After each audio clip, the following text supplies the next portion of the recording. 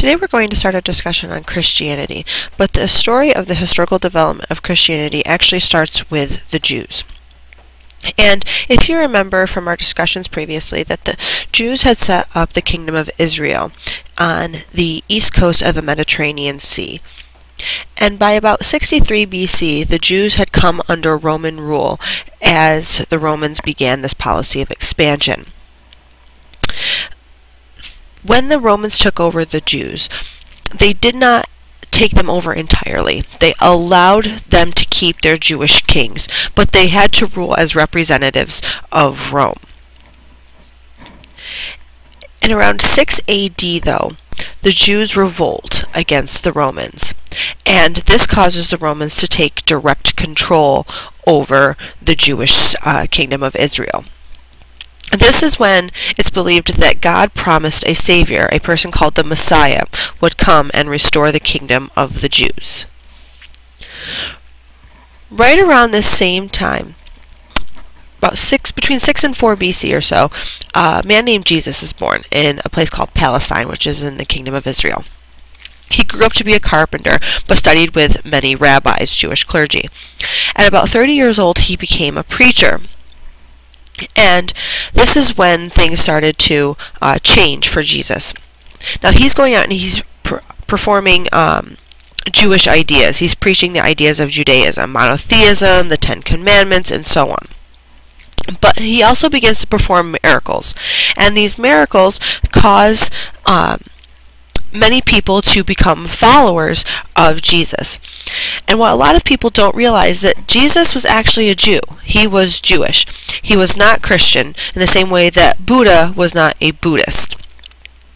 The stories of Jesus are told by the Gospels, and the Gospels are basically just the first 4 books of the New Testament. Remember, the Old Testament is another term for Torah, which has the Exodus, the Ten Commandments, and all of those stories in it. The New Testament is going to be the new stories of Jesus. The first 4 of those books are called the Gospels. And they were written by the apostles. The apostles were the 12 main followers of Jesus. Now, different people had different thoughts on Jesus and what his purpose was. Some people did think that Jesus was the Messiah, that he was there to restore the kingdom of the Jews. But many Jewish leaders did not like him. They saw him as being a troublemaker. And more importantly, he was disliked by the Romans. And the main reason is that when he went out and started to preach, he was preaching monotheism. And Romans do not practice monotheism. They are polytheistic, very similar to the Greeks. And one of the things that really angered the Romans was that Jesus and his followers refused to recognize the Roman emperor as a god, which is a commonly held belief in Rome. Because this is logical if you think about it. In monotheism, there's only one God, and that one God is not the emperor. So the fact that he refused to recognize the Roman emperor as a god angered the Romans. So in around AD 33, Jesus is arrested, and he's sentenced to be crucified. Crucified means to have your body placed on the cross. Now, this was a death sentence, and most people think that the reason that the crucifixion kills someone is because they put them out and it's due to exposure. But this is not actually true. When a person is crucified, their hands and feet are nailed to a cross. And then they're hung in the ground so that their body is up off the ground. And what happens is your body actually pulls forward on your chest. And what this does is it causes people to not be able to breathe. And the true cause of death in crucifixion is actually being suffocated or asphyxiation. The crucifix, or the cross, becomes the eventual symbol of Christianity. After his death, his body is placed in a tomb. 3 days later, when some of his apostles come back to find his body, the body is gone. And after that point, a living Jesus begins to appear to his followers. After Jesus' death, Christianity started to spread. His followers preserved his teachings in the New Testament. That is the second half of the Bible. And missionaries, that is people whose job is to go out and spread the word of a religion, like Peter and Paul, helped to spread the message. Here are two maps of Christian areas during the Roman Empire. In the first map you see here, this is between the years 200 and 400. In the year 200, all of the areas in green practiced Christianity. Over the next 200 years, the areas in green and yellow become Christian. The second map shows the years 400 to 600. In this case, the green areas are all the areas that were practicing Christianity in the year 400. And by 600, you'll notice that basically the entire Roman Empire is following Christianity. So let's talk about why did Christianity spread? What were the circumstances that allowed for this to occur? First, you have the ideal conditions within the Roman Empire. You have Pax Romana. Pax Romana, remember, is the golden age in Rome.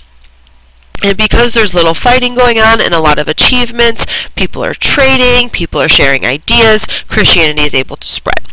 You also have a common language that is spoken over most of the Roman Empire, that is Latin. So because people can communicate, they can more easily spread these ideas. You also have the basic ideas of Christianity.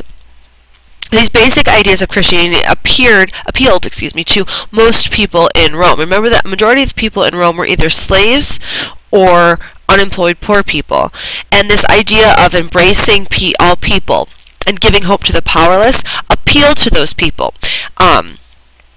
The biggest thing, though, was this idea of an eternal life after death, this idea of heaven, that if you are a good person in this life, that eternity after you die would be in a place like heaven. And this appealed to people whose lives were not so good here in the physical world. Things were not all good, though, for those people practicing Christianity in Rome. Remember that one of the issues Jesus had with the Roman leaders was his refusal to recognize the Roman emperor as a god. And this was true for anybody practicing Christianity. They refused to recognize the Roman or pagan gods. And so many of the Romans began to persecute or target Christians. And thousands of Christians became what are known as martyrs. Martyrs are people who sacrifice their lives for a belief. In this case, they sacrificed their lives for Christianity. Many of them were killed by crucifixion similar to that of Jesus. They were burned, or actually many of them were killed by circus animals in the Colosseum. But this changed with a leader called Constantine. Now, Constantine and the Roman Empire itself had been going through a lot of issues over the 300 years since the development of Christianity. The empire had become too large. At one point, it was actually divided. And Constantine was fighting to reunite the Roman Empire into one.